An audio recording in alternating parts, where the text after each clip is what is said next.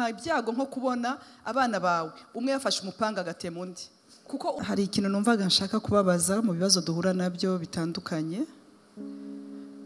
Iyo abantu batererana mu nshingano ubushobozi butabuze, kuko hari igihe habaho ubushobozi kubura ariko butabuze, ariko bagatererana cyane mu nshingano z'urugo, aho hantu umuntu yabyitwaramo gute bimaze igihe kinini ariko bikagira n'ingaruka nyinshi ku rugo, ibihombo za cyamunara ariko zishobora kuba ziturutse mu gutererana mu nshingano. Iyo umuntu abahungu cyangwa abakobwa muri hano, iyo umuntu ashaka gushaka umugabo cyangwa umugore mwiza, hari ibintu bibiri biri essential ugomba kureba. Icya mbere, ntabwo nkunze kugirana abanyamadini, ntabwo dukunze kumvikana.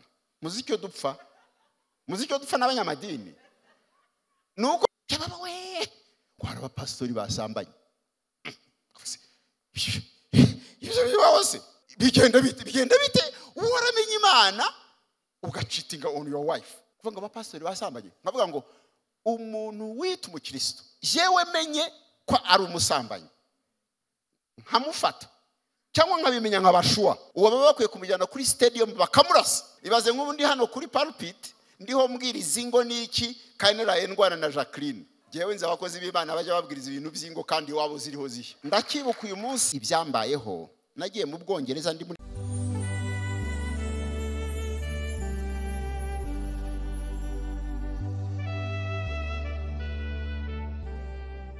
ikibazo kimwe kikabyara ibindi.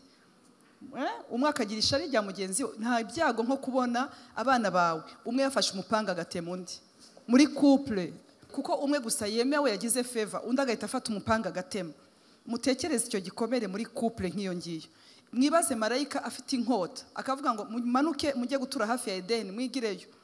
Marayika agashiraho n'inkota irinda, abakerubi barinda. Ukajya urunguruka ahantu heza wigeze kuba, wajya ugera mu rugo uvuga ko uyu muntu ni watumye mfailinga, ni watumye mera gutya, ariko urumva ko hagomba imbabazi kugira ngo byongere biremeke. Muhaguruke tugiye kwakira umukozi w'Imana Pst Gakwaya. Reka tumusabe pasiteri yegere hano.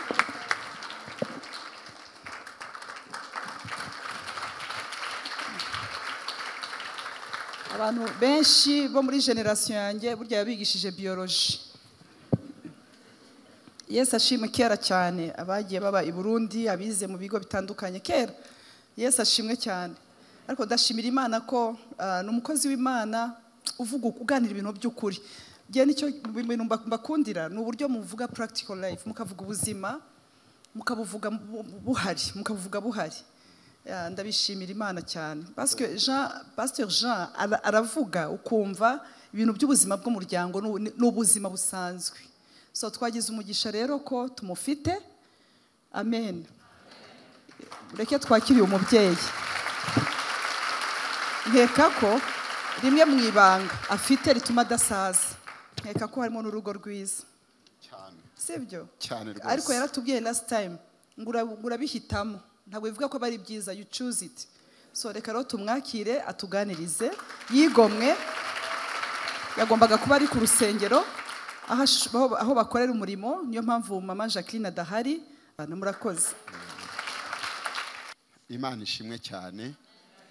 Amen. Kubera gukunda ibintu by'ingo, kubera ko naje kumenya ko nkuko namwe mwabimenye ariyo soko y'umunezero n'amahoro mu mibereho y'umuntu washatse, njya ngira emotions yonje mu biterane byanyu, kuko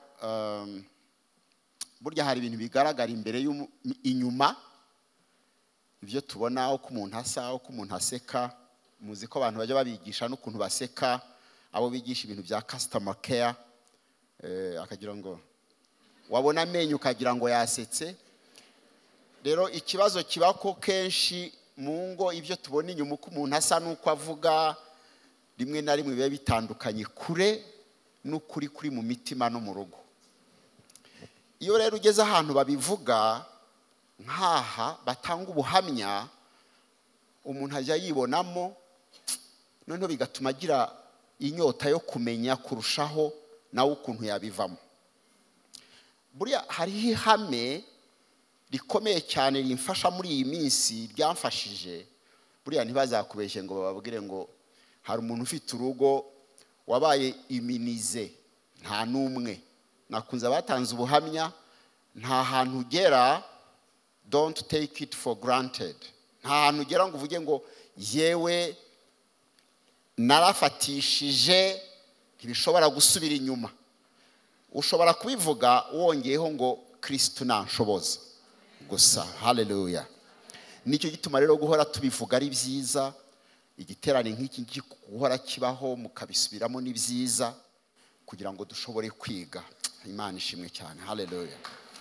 Bibiliya iravuga mu Migani igice cya 24 umurongo wa 3 n'uwa 4 haravuga ngo ubwenge nibwo bwubaka urugo, ngo kandi rugakomezwa no kujijuka, ngo ubumenyi nibwo bwuzuza amazu yo muri rwo ibintu by'igiciro cyinshi n'igikundiro. Haleluya. Iryo ni ibanga rikomeye cyane, ibanga rikomeye ryo kumenya ko urugo rwubakwa n'ubwenge. Kubera yuko iyo tujya gushaka kenshi, ibi ni ibintu mwese muzi, tugenda tureba isura, tureba uw'amarangamutima yacu ashaka, ariko kenshi niba atari iteka ryose bimara igihe gito. Abintu ntwari mwebwe sinzi igihe byamaze. Hari abantu b'inshuti zanjye twayaga tuganira, hari umusore wigize gushaka, araza arambwira ngo mana yanjye, ngo yewe ngo ndumva mbabariye umwana w'abandi gusa, ngo ntabwo nzamwemera ko ajya no gukora, ngo tuzaba mu nzu gusa ntituzasohoka. Yumva ko azamukunda, azamuba hafi buri gihe, kumubona hafi ari igitangaza gikomeye cyane. Ariko igihe kiragera kwa gushyuha kugashira, none ukamubona nk'abandi, aho ugatangira kureba abandi nabo ko ari beza. Ni ukuvuga rero ngo aho rero niho rwa rukundo ruri emotional, ruva mu marangamutima, agaciro karwo kaba gato, ahubwo noneho ubwenge na focus no kwiyemeza no kumenya agaciro k'urugo niho biza noneho ikiksin, niho hagatangira iyindi trend y'ubundi buzima noneho nyakuri bw'urukundo rw'ukuri. Niba utaragira aho hantu uzahasaba Imana izagushoboza, kuko tuza abantu benshi bajya bashaka igihe cyagera n'abagore bibabaho. Ye hari umudamu nzi yaramaranye imyaka n'umugabo, igihe kinini bukeye aramureba aramubwira ngo je ndashaka kugenda. Undi se kubera iki? Ngo ndumva nta kigukunda, nakoze si kihe cyaha. Ngo no rwose umbabarire, mbona ukora byiza, ariko umutima wanjye ntabwo kigushaka. This is a true story, gusa sinavuga amazina. Aravuga ngo no, ntabwo yewe ndakureba nkumva you are no longer attractive, ndumva ntagushaka. None se ubusenza nzashobora kubana n'umuntu nashaka binkundire, tujyane mu gitanda dusangire duhore turi kumwe, numva yewe ntagushaka, and that's it. Reka mbasetse, mwari muzi ko ibyo biba mu bantu benshi, naha ngaha bashobora kuba barimo. Areba umugore mwiza w'igitangaza uza ahangaha imbere, abantu benshi bakamureba kuri ya mugore n'uwande, ariko we yamureba kumva atamushaka. Cyangwa umugabo, umugore yareba umugabo akamureba kumva no, abandi bamubona ko ari umugabo mwiza uvuga neza n'iki, hako ntamushake. That's emotional love twese tugira, ariko igira igihe igashira. Ubwo rero ikiba gikenewe ni gute se twashobora kugira ngo tubane urwo rukundo rugarurwa n'ubwenge. Ubwenge buvuye kuki? Ubwenge buvuye, haleluya, ubwenge buvuye kuki? Ku Mana gusa. Bambwira iyi nyigisho yo kuganira kuri focus ku muryango n'imbaraga na dignity. Ndumva umuntu yabyita nka bese agaciro, kwihesha agaciro. Kaba agaciro, zaba imbaraga zo mu rugo cyangwa haba focus, byose bikwiye gushingira ku Mana. ku Mana gute? Imana niyo yaremye urugo, Imana niyo yaremye umugabo n'umugore. Icyo ni icyambere abizera Imana. Imaze kubarema ngo Imana irareba isanga atari byiza ko umugore k'umugabo aba wenyine, ngo imuremera umufasha umukwiriye. Noneho ibanga rikomeye iramuzanira mumwereka. Abantu benshi bajya bakeka yuko yamumuhaye. Ntabwo yamumuhaye. Nitwabona umwana ndababwira impamvu, kugira ngo abantu batari bavuga ngo benshi niko bajya basenga ngo ariko uyu mugore wampaye, ariko uyu mugabo wampaye Mana ko yananiye. Niwe wamuhisemo. Nicyo gituma imuzana, yaramuzanyira mumwereka. Musome neza Bibiliya. Hama noneho Adamu akimubona atangira kuvuga imitomo. Akagufa ko mu magufa yanjye, akara ko mu mara yanjye. Noneho Imana iravuga ngo noneho muhindutse umubiri umwe. Aho niho hari ibanga rikomeye cyane. No kuvuga ngo iyo muhindutse umubiri umwe, ni iki kindi kwisi kiriho kirenze wowe n'umugore wawe, uko muba mubaye noneho umubiri umwe ukwiye kwitaho. Ubwenge bukomoka ku Mana nibwo bugomba kugusobanurira yuko hirya y'umugabo wawe, hirya y'umugore wawe, ibindi byose bifite agaciro gaciye hasi. Igifite agaciro kurusha ibindi ni umugore wawe, igifite agaciro kurusha ibindi ni umugabo wawe, kuko muri urugingo rumwe. Bibiliya avuga mu Efeso mu gice cya 5 hepfo aravuga ngo ukunda umugore we ngo abagize ate, haba yikunda muzi Bibiliya, kuko n'umubiri we. Rero niba dushaka kubaho neza, dusaba Imana ubwenge kugira ngo tumenye ukuri aho kuri. Ngo nituguma mu ijambo ry'Imana muri Yohana igice cya 8:32 ngo muzamenye ukuri kandi ukuri kuzababatura. Ukuri nuko umugore cyangwa umugabo wawe muba mubaye umwe. Iyo mubaye umwe rero, kwita ku mugore wawe cyangwa ku mugabo wawe uba uriho wiyitaho wowe. Aho niho hari amahoro, niho hari umunezero, niho hari ukugubwa neza, niho hari ugukora iby'Imana ishaka, niho honyine hashobora kukugeza mu ijuru.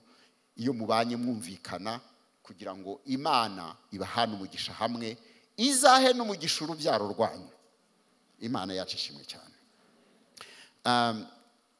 Bambwiye ngo nubwo mbwiriza ariko nze kubaha ubuhamya, kuko aba bana bariho mumbabare kubita abana numva mungana nabo nabanjye, ariko maze kumva ubuhamya bwabo. Ariko iyo batanze ubuhamya bwabo iteka bukora ku mutima wanjye. Muzi impamvu bukora ku mutima wanjye? Kumva umugabo ugenda akarara hanze iminsi 4, ntahanga bashobora kuba barimo babikoze cyangwa bakibikora, ariko abenshi ntabyo twakoze. Je ntabyo nakoze. Kuva nashakana n'intararara hanze umugore wanjye atabizi, nta namubwiye, naramubwiraga n'intararara hanze narimo kada. Ariko se je nari exempt ku bibazo. Ushobora kuburara mu rugo, ushobora kuba utanga ratio, ushobora kuba wigisha n'abana ibyo madamu yavugaga, ushobora no kugurura umwenda umugore wawe imyenda myiza n'ibiki byose, ariko ukagira urugo rubi. Urwo ni rwo rubi cyane. Ahubwo naba n'ibyaba uzi ibintu bibora, ibintu biboze bikanuka, umuntu kugerageza kuwirukana. Ariko niba ibintu bibora bikanuka bikumvwa nawe wenyine yagiye n'umuntu ubibona, abandi bose bakabona ari muri gitangaza. Ibaze nk'ubundi hano kuri pulpit ndiho mbwiriza ingo niki kandi naraye ndwana na Jacqueline. Jewe nzi abakozi b'Imana bajya babwiriza ibintu by'ingo kandi wabo ziriho zihe. Muzashake mu buhamya abapastori babaye batyo hamwe bakongera bakihana, kuko nabo n'abantu.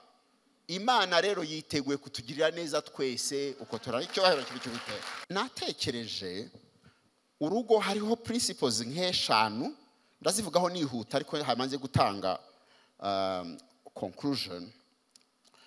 Ubwa mbere kugira ngo urugo rube rwiza hari ibintu byinshi kandi tumaze kumva inyigisho nyinshi cyane. ariko hari ikintu gikomeye cyane cya mbere ya byose ni ukuba ufite amasezerano.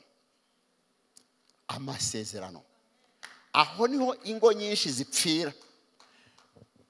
Muzi amasezerano icyo bisobanura. Amasezerano y'Imana ni ukuvuga ngo uba wagiye gukora ikintu, Imana ikaguha amasezerano, ugashaka uwo Imana yaguhaye wasabye ikamuguha ubizi, mugashakana ari amasezerano ufite ko ari Imana yamuguhaye kuko wasenze.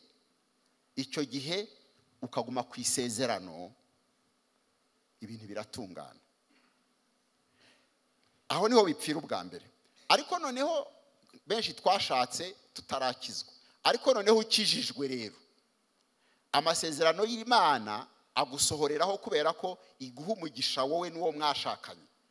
Amasezerano Imana aratangira. Ayo masezerano rero iyo yagumyeho, hari izindi faze nk'eshatu enye zikurikiraho. Ubwa mbere hagomba gukurikiraho ibintu bya patience. Ugomba kubanza kwiga patience. Patience yavaho ugakurikizaho ukamenya guhora ushima n'iyo ibibazo bihari bigoye. Ukajya umenya gusubizwa uko Imana isubiza mu rugo rwawe. Noneho bigaheruka Imana iguhaye promotion. Ndashaka kuvuga kuri ako kantu k'amasezerano. Bibiliya iravuga muri Zaburi 127 ngiyo Uwiteka atubatse urugo, abarwubaka baba baruhira ubusa. Ngiyo Uwiteka atarinze umudugudu, ngo abarinzi babera amaso ubusa. Ikintu cya mbere abantu b'Imana babwire, hashobora kuba hari abakijijwe n'abadakijijwe. Iyo wubatse kuri Kristo, uzi ngo urugo rwanjye niwe wenyine ururinda, akamfasha kugira ngo ndushobore. Dushobozwa na Kristo uduha imbaraga. Haleluya. Urwo rugo rugira umugisha. Ibibazo niyo bije ushobora kurwana nabyo. Ariko rero iyo uzi ko noneho ugiye gukoresha ubwenge bwawe n'imitwe yawe n'ibiki byose, bigira limit. Kubera ko wowe uri urivanga muri dosiye itari yawe, uri urivanga mu mushinga atari we wawushyizeho. Kuko urugo ni umushinga w'Imana. Ko ari umushinga w'Imana rero, niwe tujya kureba muri monitoring y'umushinga. Uwa designinze umushinga niwe ujya kubaza iyo habaye ikibazo kugira ngo agufashe. Imana yacu ishimwe cyane. Aho rero niho hantu niyo masezerano ya mbere tugomba guhagararaho. Ukavuga uyu munsi ushobora kuba ufite ibibazo mu rugo rwawe. Rero ngo uyu munsi twese turabigira, nanjye ndabigira. Ariko ikibazo kije cya mbere, ndagenda nkasenga nkabaza Imana, Mana nkora iki? Mbigenze nte? Naho abenshi sinzi iyo umuntu nk'umufasha wawe, cyane cyane twebwe b'abarokore, namwe mwese muri hano abenshi, hari iki ashaka gukorera nk'ikintu ukarwara ukibaze si ibintu bigenze bite. Uyu ni wa muntu narinzi. Ntabwo turi exempt.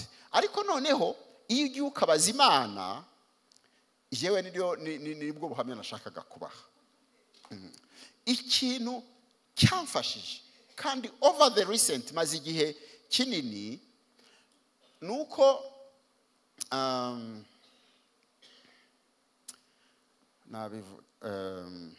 sinzi niba muzi hariho abashakashatsi bagize icyo akantu bita Johari window. Nta muntu uzi Johari window? Johari window arayizi. Johari window namwe murayizi, nimbabwira icyo ari cyo. Johari window ni ibintu bireba umuntu ibyazi n'ibyo atazi, n'ibyo abantu bamuziho n'ibyo Imana bimuziho. Ivuga umuntu hari ibintu azi we wenyine, nta wundi muntu bizi. So iyo ni kaze ya mbere. Hakaba ibindi bintu azi n'abandi bantu bose bamuziho. Hakaba rero ibintu atazi abandi bamuziho. Ibyo nibyo bintu twita blind spot. Blind spot z'umuntu ni ibintu abantu bakuziho wowe utiyiziho. Ako mugakomeze cyane niko tuza kuganiraho. Noneho hakabaho n'icyakane, ibintu Imana ikuziho wowe utiyiziho. Ndeka mbabwire rero conflict zo mu ngo aho ziva inyinshi n'ikimana yamishuriye na Jacqueline ubu tiro turabikora iva muri blind spot.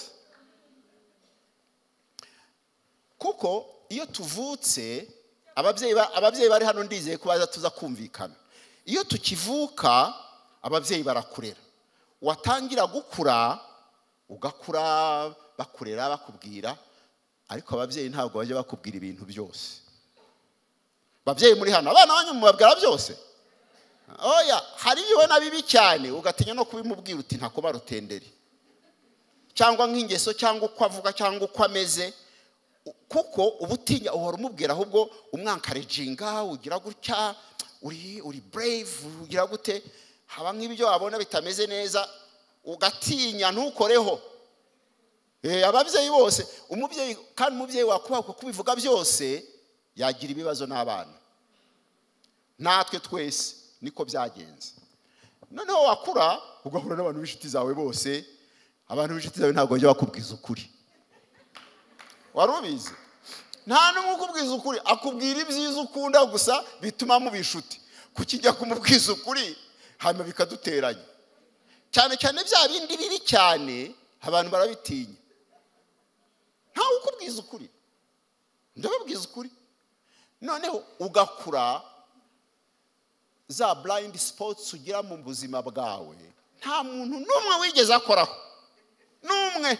Inshuti zawe abo mukorana ku kazi, mu itorero, umupasitori nawe ugiye gushyanuka akakubwira bikaba n'ibibazo. Ariko twemwe niyo responsibility Imana yaduhaye nk'abapasitori. Nanjye njyangira ibibazo. Iyo umukristo aje kansanga mubwiza ukuri, nakumubwiza abenshi ntibagaruke. Kuko uzi impamvu se ubu nawe reka mbabwire, nimugera mu rugo niba muri hano mupime iyo test. Ariko reka mbabwire ibanga, uzi ko nuyipima ari umugore cyangwa umugabo wawe ntabwo aza kubohoka ngo akubwire byose, kuko ntabwo ari shuwa. kandi koko nubuke numubwire blind spots zose uzabanza udoze urebe yagiye mu mwuka ari bw'umubwira, naho undi mwamirana nabi. Ndiho ndashaka kubabwira conflict.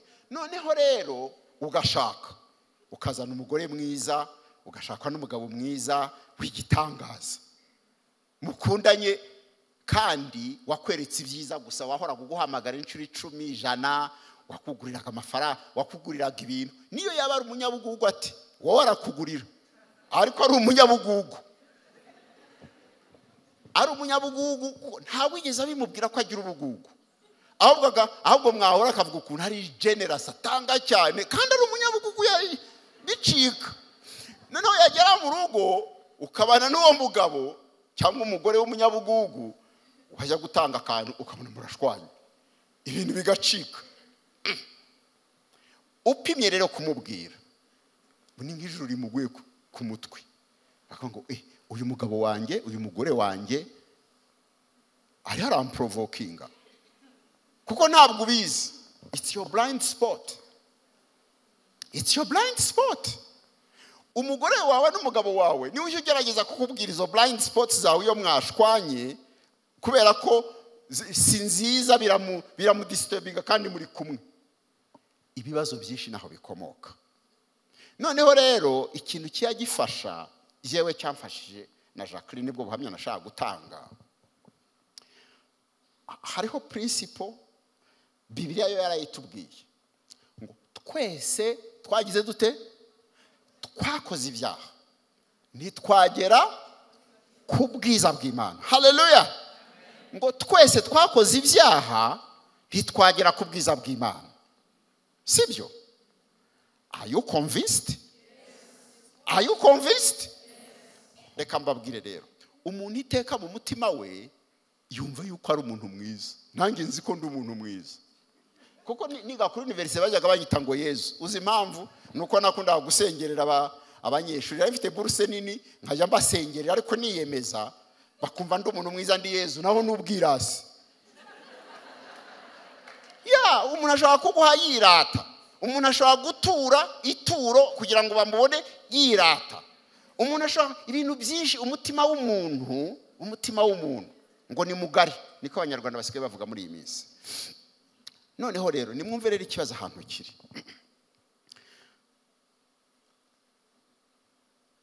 Biratuma mbaho ubuhamya. Jacqueline adahari byari kuba byiza yahaba, ariko ndabubaha kuko birabafasha kumva. None niba uzi kuri umunyabyaha, jewe nicyo je na Jacqueline twaricaye turabivuga, ni byiza nkora nzi ko ari ubuntu bw'Imana bumfasha, ariko nzi ko fundamentally I'm bad. Umutima wanjye ni distorted, ndabizi fundamentally ni ubuntu bw'Imana gusa bumfasha gusa. Reka mbahe one testimony. Je nkikizwa nakijijwe ndi moto. Nakijijwe mbere ya Jacqueline ndi moto ariko kubera ko najaga mpinga abarokore n'umurokore, hari n'abarokore nagerageje aribyo kujyana mu atheists, mbasobanura ko Imana itariho, nkabatsinda noneho bakabivamo.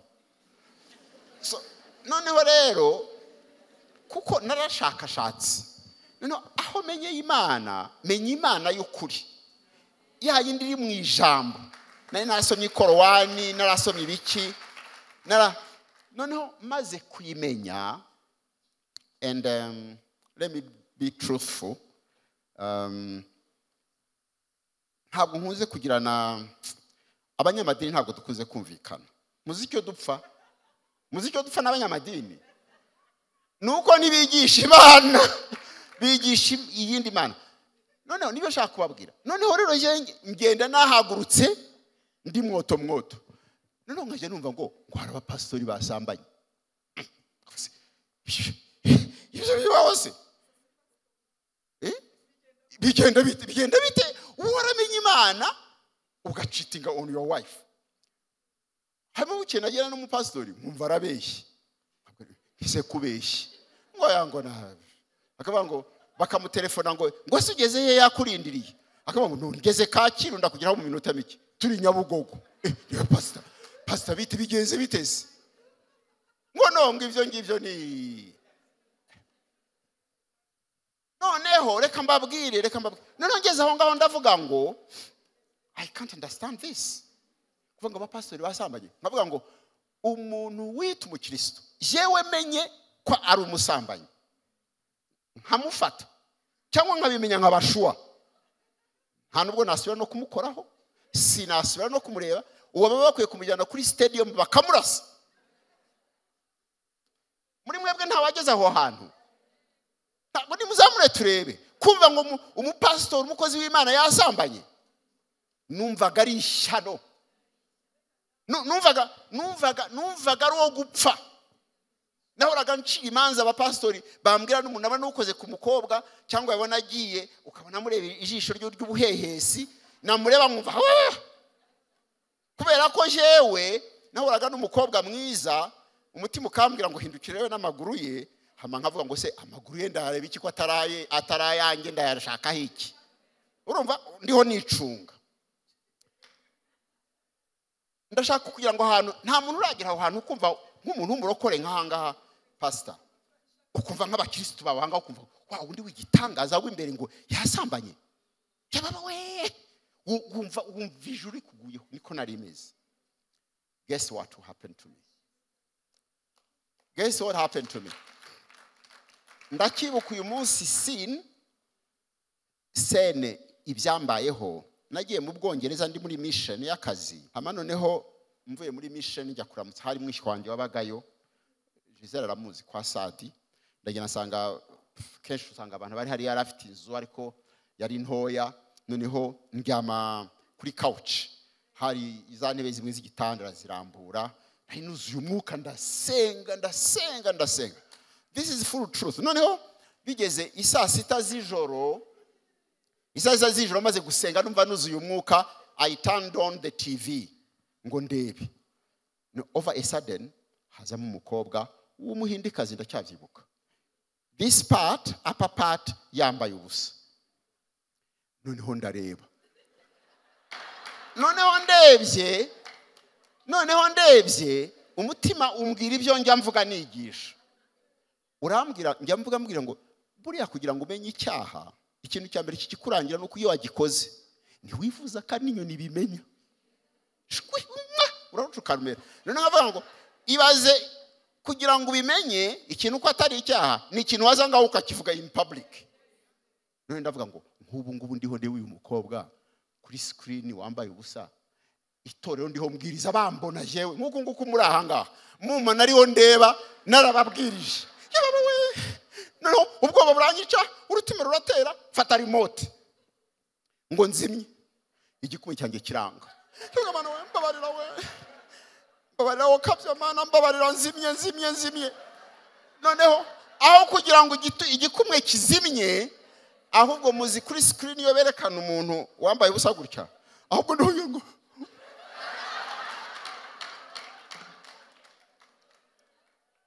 I'm not saying this.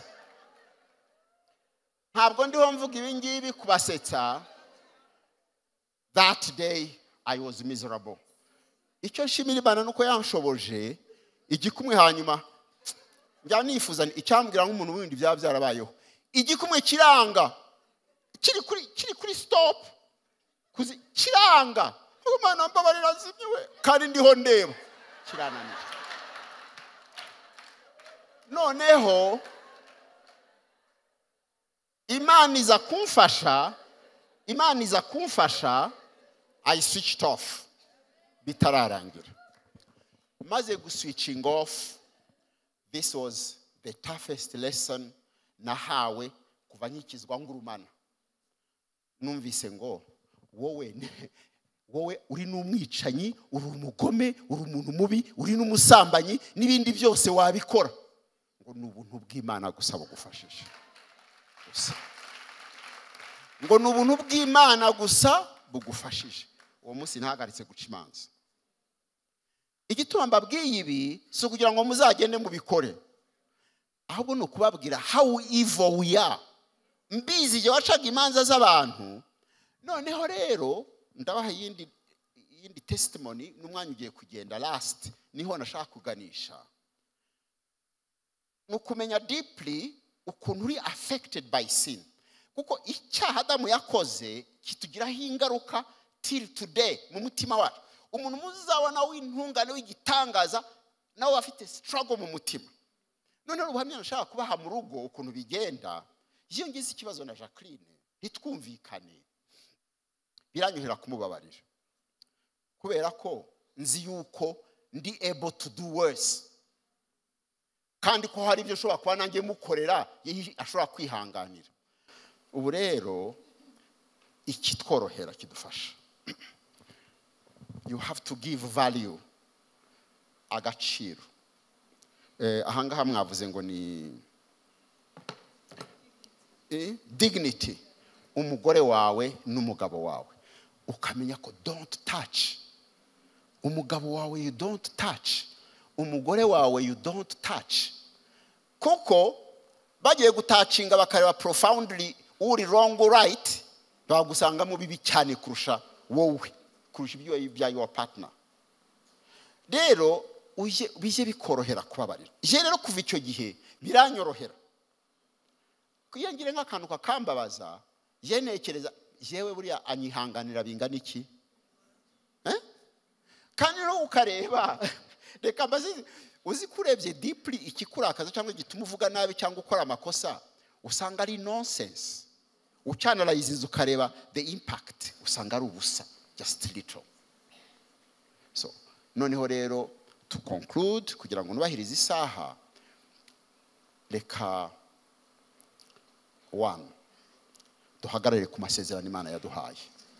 Umunsi ushaka umugore wawe cyangwa umugabo wawe ni haba ikibazo claim ubwire Mana uyu ni umugore wanjye uyu ni umugabo wanjye wadusezeranije kuzabana neza. Hari amasezerano nk'atatu Imana yahaye ingo. Imwe muri ayo masezerano nuko izaturinda ikaturindira n'urubyaro no kugera ku buzukuru. Abana dufite abana natwe barakuze kandi wimuzi ukuntu ibintu byahinduka bavutse bakiri bashya bakijijwe turababwiriza ku bana just a flavor buri mwaka abana banjye twarahuraga dushimira Imana, buri mwana wese nkamubaza his own testimony, uracyari mu bana cyangwa? Say the truth. Bose bari bakijijwe, ariko bamaze kuba teenagers bamwe ariko ndavuga nkagenda nkabaganiriza tukayimaka, nkababwira ngo I'm sure of one thing, nzi ko abana banjye batazarimbuka. Barakijijwe, by the way, barakijijwe, ariko n'abagikekeranya I'm sure ari icyo ngicyo cyo, kuko mfite amasezerano n'Imana. Hallelujah. Ayo masezerano ndayafite yuko, kuko niko Bibiliya itubwira. Umugore wanjye mfite amasezerano ko tuzabana neza until my last breath, kuko yatugize umwe. Izanshoboza kwihangana. Ayo ni amasezerano mfite. Ayo masezerano rero, now you have to claim your promises. Umugabo wawe nakunanira agahinduka kamera nkuriya our brother kera, cyangwa jewe je sinababwiye ibyanjye, nari maze kubitangaho ubuhamya, nanjye sinaraye hanze, ariko we nashobora kuba nakoze bibi kuruta ibyo. Ariko noneho uri umugore wanjye cyangwa uri umugabo wawe, claim your right imbere y'Imana. Mana, uyu mugabo niwe wamumpaye. Mana, uyu mugore niwe wamumpaye. We have to live together. We have to love each other. Ahubwo ugira ute, ukomeze wige, ujijuke. Icyambere kizakurijura no kuvuga ngo yewe I'm not any better. Bijyanye ngo utunga urutoki rumwe umuntu, wowe eshatu ziri wawe. So noneho bikorohere just to forgive, umuhe respect. Urumva, uzi kugira umugore mukundana. Sinzi muri mwebwe hagomba kuba probably hari abari muri situation itari nziza, ariko niba ari situation ntifuza mu buzima bwanjye na rimwe, ni ukugira ngo turyame na Jacqueline dufite ibintu dupfa. Kuko ntabwo twaba tubipfa ngo mukoreho, ngo mupfumbate. Kera ubu ngubu it's no longer the same. Niyo tutumvikanyeho turyamye ndamupfumbata. Yeah, and it works. Mukoraho kura ngumviraje, kura yo kumva mukunze, because I love her, not emotionally, but kubera yuko it's a decision, kubera ko nibyo Imana ishaka, kubera ko ari amasezerano ufite. Imana yashimwe cyane. Reka dusoze. Nateguye ibintu byinshi, wenda tuzongera tuvugeho. Ijambo ndangirizaho, hasigaye 5 minutes. Imana yampishuriye over the recent. Ntararivuga. Let's follow the model ya Yesu. Yesu muzi ukuntu yabwirizaga, ngo yarazaga akabona abantu yabona bari benshi bagandagaje, ngo akaza akabareba bose, ngo akabacira umugani. Ngo yamara kubacira umugani, muzi uko yavugaga, ngo abumva nimwumve, abatumva mureke kumva, akigendera. None yamara kugenda, abigishwa be bakamwegera bakamubwira ngo se, reka mbaye urugero, hahandi bavugaga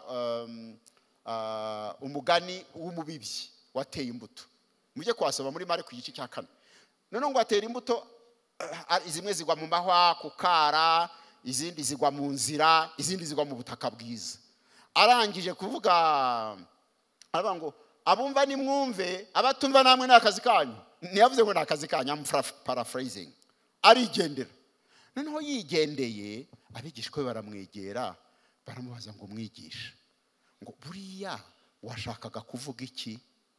Noneho arababwira ngo mwebwe ngo mwahawe ibanga ryo kumenya ubwiru bw'ubwami bwo mu ijuru. Hallelujah. Mwebwe mwamenye ubwiru bw'ubwami bwo mu ijuru. You need to study hard ibintu by'umuryango. Mwabyumvise? You need to do what? Mugomba gukora iki? Kwiga ibintu by'umuryango. Do the research. Musome, mushakishe ingo zanyu. Twavuze ngo urugo rwubakwa n'ubwenge. Ubwenge ni wisdom, by the way. Wisdom ni idushoboza gushyira ibintu mu bikorwa. Hanyuma ngo rukomezwa no kujijuka. Kujijuka ni understanding. So when you understand something, so mukeneye kubisobanukirwa, mukamenya ingo zubakwa zite, bigenda bite. Iyo byagenze bitya umugabo wawe akaba stable cyangwa umugore wawe cyangwa umwe muri bagasambana ubyifata mute? You need to do the research. Where? Mu ijambo ry'Imana, mu bushakashatsi. None Yesu arababwira ngo mwebwe ngo mwahawe ibanga, ubwiru bwo kumenya iby'ubwami bw'Imana. Mwebwe mwahawe ubwiru bwo kumenya amayeri ya Satani. Rero mujye mushake knowledge, ubumenyi. Ubumenyi nibwo bwuzuza amazu yo muri rwo ibintu byinshi by'igiciro kandi by'igikundiro. Inzu zanyu, ingo zanyu zizamera neza. Jewe I conclude by saying, niba really hano uko muri muhari munabikuze twasengera abantu, the first thing ugomba kugira commitment yo kuvuga ngo kanaka Jacqueline nije wamushatse. Byavuga Imana ni wamumpaye, yaramunyeretse ariko nije wamuhisemo. Actually niba atari na mwiza mbifite mu ruhare kuko ise namuhisemo ari mubi. Hari abantu njya mfasha muri counseling nkababwira, mbagira inama, bose bakavuga oya uyu nguyu ni umunyamafuti unone bagashwana cyane.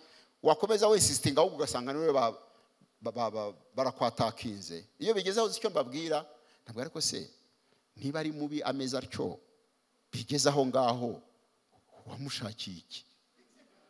Aba ngo naribeshye na iyo wibeshye rero you bear the consequences. Hallelujah. Nicyo gituma Imana ntabwo yamuhaye Adamu yamuhisemo. Umugore wawe umuhitamo, umugabo wawe ni wowe umuhitamo. Ntabwo baza ngo bakunige mu ijosi. Rero iyo hagize ibibazo, instead yo kujya kublaminga, yaduhaye isomo ryiza cyane. Nta nubwo ukwiye no kumublaminga, ahubwo urebe iki bimutera. Amen. Noneho rero Yesu niho handi yavugaga. Noneho Yesu aricara arabasobanurira kuko bo baramubajije. Namwe go and ask. Niba ufite ikibazo mu rugo rwawe gifite source y'ibintu byinshi, ingo zifite ibibazo byinshi cyane. Kimwe mu mirimo nkora I do counseling. Mbabwiye stories njya numva, hari igihe nabajije Imana ndavuga ngo Mana kuki wampaye uyu muhamagaro? It's too much to bear. Ukabona umugabo mwiza w'imfura n'umugore mwiza w'imfura, hanze bafite high reputation, baryana bashwana. Uziko iyo umuntu areba nabi arakaye aba mubi. Bazi ubwenge, bafite biza amashuri menshi, ariko rya shuri ryo kumenya Imana batarigezemo. Why? Most cases lack of humility. Reka akoka nkavuge. Humility ni ituma ubanza kwisuzuma ukamenya uri we, bikakorohera kumubabarira. Actually two sources of conflict mu mutima w'umuntu ni ubwibone no kwikunda. Kwikunda twabisamarizinga mu bintu bibiri: irari ry'amaso n'irari ry'umubiri. Hanyuma ngo n'ubwibone bw'ubu bugingo, niko Bibiliya ivuga. Niyo source y'ibyaha ibitatu: irari ry'amaso, irari ry'umubiri n'ubwibone bw'iby'ubu bugingo. Gusa so let's be humble. Reka twubahe abadamu bacu, twubahe abagabo bacu. Ndababwiza ukuri inshuti zanjye, muzagubwa neza. Ntabwo ahantu hari umwijima kugira ngo habone ugira uti ushyiramo umwijima mwinshi watsitara. Niba kurakariye cyangwa niba ari umugore mubi cyangwa ari umugabo mubi, nawe uzamuha ububi. Numuha ububi ntacyo uzakiza, ahubwo bamwiza noneho ugerageze kumukosora. I know biragoye, nta nibyo mbasabye kubabwira ngo muhaguruke, ariko twicare dusenge, twubike amaso, umuntu wese atekereze ku rugo rwe. Twese dufite different problems. Noneho tuvuge ngo Mana, urugo rwanjye urari uzi better than I do, ariko mpagaze imbere yawe kuko nkeneye amahoro, nkeneye kugubwa neza, nkeneye kubaho neza. Hariho a lot of resources zipfa kubera kutumvikana k'umugore n'umugabo. Ni nabyo byica abana, ni nabyo byica umuryango, nibyo bisesagura n'ubutunzi. None Mana ndagusabye ngo umubwenge, unjijure, ubumenyi bwo kugira ngo urugo rwanjye rube rwiza, kuko ubishoboye kandi ari amasezerano wampaye. Reka dusenge Imana. Mwami Imana yacu, turagushima kuri Imana nziza. Ni wowe waremye urugo, umunsi urema Adamu, hama ngo ukamuzanira Eva, yamubona akavuga ngo aka ni akagufa ko mu magufa yanjye, ni akara ko mu mara yanjye. Twese abari aha bashatse dufite ibibazo bitandukanye, ariko ntiwaturemeye kuruha. Nubwo tuzi ko hari ibibazo, ariko wowe uri hejuru y'ibibazo. Turagusabye Mwami kugira ngo udushoboze tugira ingo nziza, uduhe ubwenge, uduhe gufata icyemezo uyu munsi, kwiyemeza ngo no matter what, uko bizagenda uko ariko kose sinzatandukana n'umutware cyangwa umufasha wampaye. Rero ndagusabye ngo uzusange, udusange twembi, uduhe ubwenge, uduhe guca bugufi, utwigishe kubabarira, kugira ngo dushobore kurera abana bacu, kugira ngo dushobore no kubaho neza, kuko tuzi ko ari byo ushaka Mana. Utwigishe ijambo ryawe, uduhe guhinduka rwose, tugize ibitekerezo bishya, kugira ngo dukore ibyiza bya bindi ushima, kuko ari byo bitunganye rwose. Urakoze kugira neza, dusinze dushima mu izina rya Yesu Kristo umukiza wacu, amen. Pastor, reka mubaze gato, reka ngira ibintu nka bibiri mubaza mbere yuko mutaha. Ndafashijwe.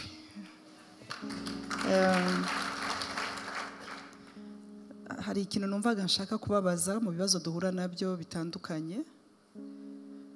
Iyo abantu batererana mu nshingano, ubushobozi butabuze, kuko hari igihe habaho ubushobozi kubura, ariko butabuze, ariko bagatererana cyane mu nshingano z'urugo, aho hantu umuntu yabyitwaramo gute bimaze igihe kinini, ariko bikagira n'ingaruka nyinshi ku rugo, ibihombo, za cyamunara, ariko zishobora kuba ziturutse mu gutererana mu nshingano. Umbajije ikibazo cyagutse cyane, ndagisamarayizinga mvuga ijambo. Ni ukubanza kureba isoko y'ikibazo. Isoko y'ibibazo byose, mbere yo kubivuga, iyo abahungu cyangwa abakobwa muri hano, iyo umuntu ashaka gushaka umugabo cyangwa umugore mwiza, hari ibintu bibiri biri essential ugomba kureba. Icyambere ni ukureba personality y'ushaka cyangwa se character. Character ikozwe n'ibintu bitatu. Ikozwe n'ibyo umuntu atekereza. Iyo muganira umuntu akubwira ibyo atekereza, that's part of his character. Ukareba na feelings zize, how he feels about things. Noneho ukareba na behavior, that's character. Ariko hari ikindi gikomeye cyane kinagora assessment, abantu benshi batajya bareba: background, aho umuntu yakuriye, abamubyaye, uko bamureze, umuco wabo, uko arya, uko aryama, uko avuga, uko bakemura ibibazo wabo, n'ibindi byinshi cyane. Aho niho abana benshi bajya gushaka bibagorera. Rero ibyo byose amakimbirane ava mu bintu, ukuntu umutwe wacu ukoze. I will be brief. Ukuntu ukoze, ugenda uriga ugafata. Iyo bigisha umwana kugenda, kabanza akagenda gatagaguza, ariko kagapracticinga, kakagera igihe kamenya. Ubwonko birabifata, ruriga, noneho byamara kuzura byabaye byinshi, bikajya muri subconscious, ukajya ubikora utabanje kubitekerezaho. So when we walk, we just walk. Okay? Noneho rero bya bindi by'influenceije your partner bituma akora ibyo byose, biba biri muri subconscious, byuzuyemo. Kubihindura, by the way, n'inyigisho nyinshi zabubatse bavuga yuko ntushobora guhindura umugabo wawe, ntushobora guhindura umugore wawe. You can't. Gusa paradox ni imwe, nuko wowe iyo uhindutse arahinduka nawe. It's the only paradox. So rero icyo ukora nk'umukristo, icyo dukwiye gukora, wowe ubireba, you need to try to change. Wowe, not him cyangwa her. Icyo ni icyambere. Ubundi muri abakristo nibyo nishaka ko tuzanaganiraho, kuko Bibiliya iravuga muri Zaburi igice cya 27 ngo we are what we think. Ibyo dutekereza nibyo bituma tubabo turibo. Now, uko utekereza ni kuri. We rero kubera bya bindi yafashe biba mu mutwe we, abehavinga atyo aguteza ibibazo conflict n'ibiki byinshi umutungo ugasesekara n'ibiki byinshi kubera ko that's how he thinks kugira ngo bikemuke no gutangira kugira a new thinking abaro mu gice cya 12 umurongo wa 2 haravuga ngo ntimwishushanye n'abiki gihe ngo ahubwo ngo muhinduke rwose Bibiliya ijambo ry'Imana Bibiliya yera iravuga ngo mugize imitima mishya ariko Bibiliya ijambo ry'Imana iravuga ngo mugize ibitekerezo bivuguruwe ngo kugira ngo mumenye neza iby'Imana ishaka kuko ari byo byiza kandi bitunganye rwose so we have to seek the transformation of our mind gute tugaburira mind yacu ijambo ry'Imana kugira ngo slowly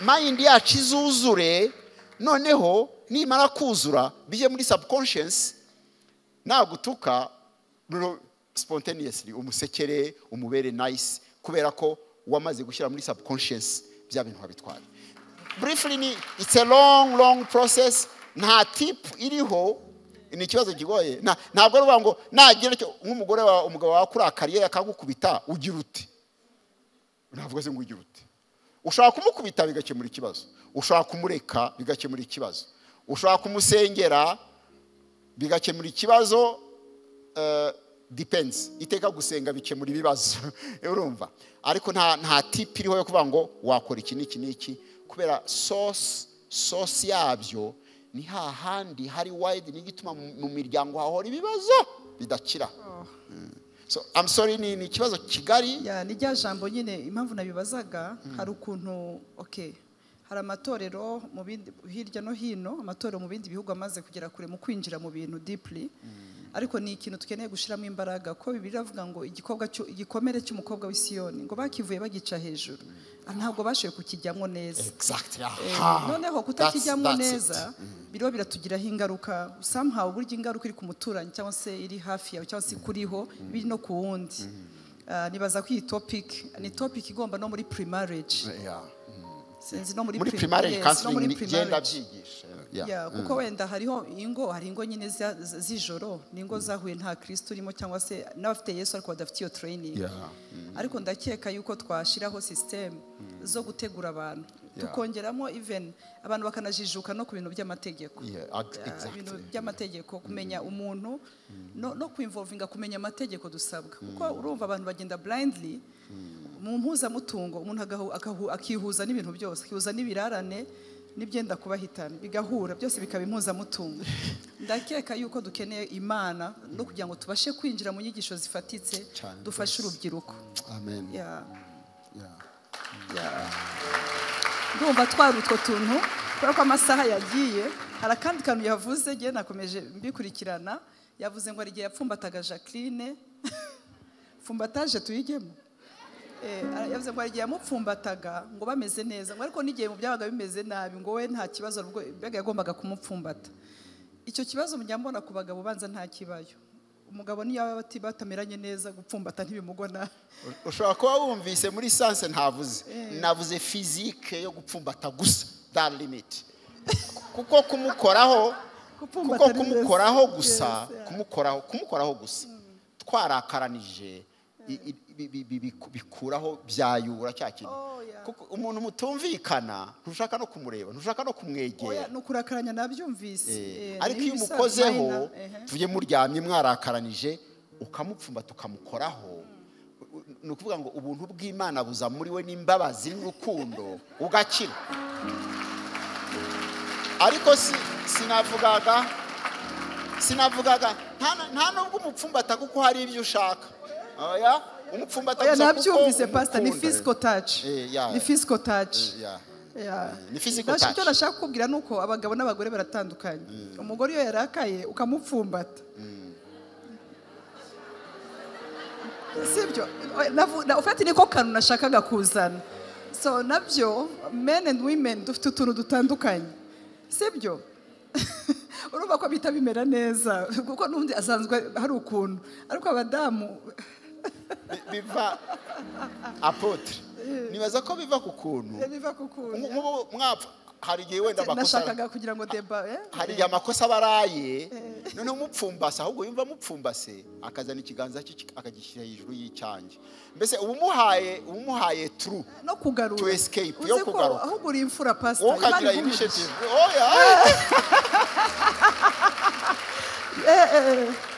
kuko hari igihe ikirere kiba kibi ariko abagabo bagiye bihangana ko bagarura umubano wibinginga ni devoir yabo, it's their obligation. Muri the ministry ya reconciliation abagabo ni muntera amabuye iteka muri conflict habaye conflict mu rugo. By the way, habaho ikibazo who has to start. Bibiri tubwira ko the man has to start as a leader. Mureke dukomere Imana amasha abagore. Kubera ko abagore barahendahendwa bakeneye mbega Imana yaturemyemo ikintu cyo guteteshwa. Rero abagabo bagomba gutangira. Nibo bagomba gutangira. Take it from me, abagabo wagize amakosa utayagize hariho conflict, umugabo nukwiye gufata initiative. Nibe bananira muzaba mwafeilinze. Jewe I always take the initiative and it works. Thank you so much. Ndabizi ko abajene muri hano mwafashijwe. Abajene bakomera Imana amashi.